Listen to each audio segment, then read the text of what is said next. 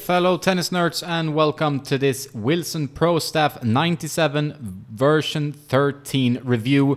This review deals with both the Pro Staff 97 and the RF97 autograph. I received the two new Pro Staffs a while ago.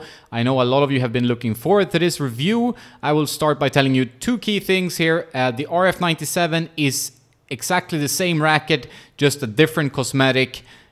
So it's the same as the previous version. They stayed with that because Roger uses this, and that's what they want to put out there. The Pro Staff 97 version 13, that one has a different layup and a tighter string pattern. I think that that's a subtle change, very significant improvement in my opinion over the all black non-countervail version that I reviewed recently on the channel, and the Pro Staff 97 countervail version. So I think this racket is definitely an improvement, and I will tell you why. But first, let's talk about the cosmetics. This is kind of nod towards the Heritage Pro Staff 85, the one with the pinstripes, the red and yellow pinstripes. I think that is a great design, a great look. As you might know, I'm a big fan of classic rackets, and I think that nodding towards the Heritage is the right way to do it. I'm not sure whether they did it enough. I think it's a little bit understated, this design. I do like the exposed carbon at 12 o'clock. That's a pretty nice idea, but I think it could have been more reminiscent of the original, where you had the pinstripes going all around the frame. Not sure it would have looked great, to be honest. I'm not a designer, but I would have seen a little bit more design change over the all black version that I tried. Now it's mainly a black racket, blacked out. That really sells rackets. It's a design that a lot of players like, but it can be a little bit boring. You want to see a bit more of a change sometimes. Although the Pro Staff, yes, it should be black. That's the way the original looks, and that looks great. But I think they could have done a little bit more with the design. That's just my personal opinion. When it comes to the RF97, it has exactly the same design, but it's instead of the yellow and the red lines, they are gray and white. So quite subtle changes. I think Roger will be happy that he doesn't have to use that white on the sides that he used for Wimbledon in 2019, and he didn't really like it. So maybe due to Roger, they wanted to keep it all black. He likes that design. Not sure, but it does look nice, but it could have been a bit more a nod towards the old school Pro Staff design. So matte color, matte black. I would have liked to see it shiny like the Pro Stocks, but I guess I would have to wait for that one. So not a bad design, a nice update, but perhaps a little bit not enough. That's my opinion. When it comes to the specs and the tech is unchanged for the Pro Staff RF97 autograph. When it comes to the Pro Staff 97 version 13, there are some important improvements, small but important. There's no dampening material in this one. I like that. I like that it didn't try to put a field flex or any kind of technology from the blade or the clash to make this more of a noodle. They kept that Heritage feel, that it's stiff or crisp, that matter how you would call it, but not uncomfortable. There is a new braid 45 construction that increases precision by adjusting the angle of the double braided fibers for enhanced feel and stability. So braid 45 construction, that's new.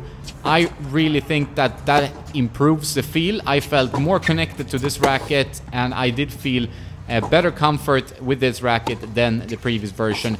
It also has a denser string bed. They call it improved string mapping. I think that improves control. I felt a lot more in tune with the Pro Staff 97 this time around. I always felt that that string bed on the lighter Pro Staff had a bit of an erratic string bed, and this one seems to be improved. I feel a lot better control. I get a lot better control from this racket than I did with the previous version.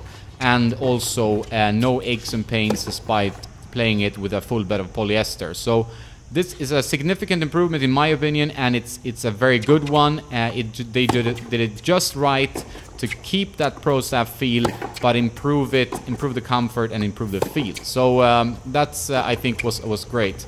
So I strung this up, the Pro Staff 97, with Luxilon Olive Power Rough, 1.30 gauge at 53 pounds or 24 kilos. Hit the courts. The specs of my racket, obviously 97 square inches, that's unchanged. 16-19 string pattern, 21.5 millimeter beam throughout. With strings, my racket weighed 331 grams, 32 centimeter balance, so around 7 points headlight, and a 329.5 swing weight. And my sweet spot in swing weight is around 330, so I was very happy when I got this spec. As you know, quality control can make the spec vary a few grams here and there, and a few balance points here and there, and you might get a racket that is a little bit too difficult to use or a little bit too light that you need to customize. So I was lucky that I didn't need to add any weight or anything. It played great in stock form. I added an overgrip though, made it 337 grams and 31.8 balance. So spec is spot on for my game when it comes to the Pro Staff 97. The RF 97 autograph, another story there, strung it up with Luxton Olive Power 1.30 at 54 pounds or 24.5 kilos. Added an overgrip. What I got was the standard 97 square inches, 16-19 string pattern and 21.5 millimeter beam. So those are the same for these two rackets. But this one, strung weight was 365 grams, so that's a massive weight to swing. Roger plays with 366 from what I've seen, so this is pretty much a racket that should have been sent to Roger and not me. 31.5 centimeter balance, which is at around 9 points headlight, and 341.5 swing weight. So this racket is pretty much spot on the listed specs. And if you like a Roger spec, this is as close as you can get to his actual racket. Felt very good, but difficult to swing. Pretty heavy specs. You have to really bring your A game to even try to play well with this racket. As you know, that's why I prefer the Pro Staff 97 version 13 this time around. I felt like it was easier to use and better for my game. So when I started this playtest, I had no idea about any possible tech or spec changes. It looked and felt the same when I held it, and I did like the previous version, but it wasn't spot on for me. But after a couple of hours, when the string bed lost a little bit of tension, I felt I had a much better connection to the ball with this frame. I really started to shine then. I got nice pocketing, excellent control, power when I needed it. That unpredictable string bed I felt with the previous editions of this racket was gone, so I felt completely in command. Still, it's not an easy racket to use this. The sweet spot is pretty small by today's standard. You need to have good technique and footwork to swing this racket effectively. Advanced level players, however, will really appreciate this update. I think they will like that they haven't done a whole lot to it, but the changes they've made have made an impact on how the racket plays for the better. And also the improved comfort is definitely a good thing, and that they didn't add any weird dampening tech that takes out too much of the feedback from the frame. That's a common mistake that the racket manufacturers do. They add some kind of dampening, and then suddenly you can't really feel the ball, and then it becomes very difficult to play your best tennis. But this one you feel 100% connected to. I actually felt so confident with this frame. I took it into, I was playing an open level tournament, and I felt so good when I was practicing with this frame that I took it into the match play after only having used it for a few hours. So this racket, the Pro Staff 97 V13, goes on my MRR list, and that means match ready racket list, a list I just made up that includes rackets that I trust 100% and I could easily play a tournament with. I have a couple of rackets on that list, and I don't use a racket, you know, the same racket all the time. With all the reviewing I do and all the testing I do with strings and rackets and whatnot, I need to be a bit flexible with what racket I can use.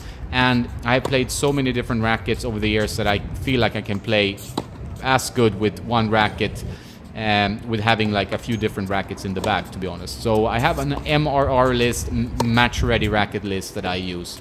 This one goes on that, which is high praise for this frame.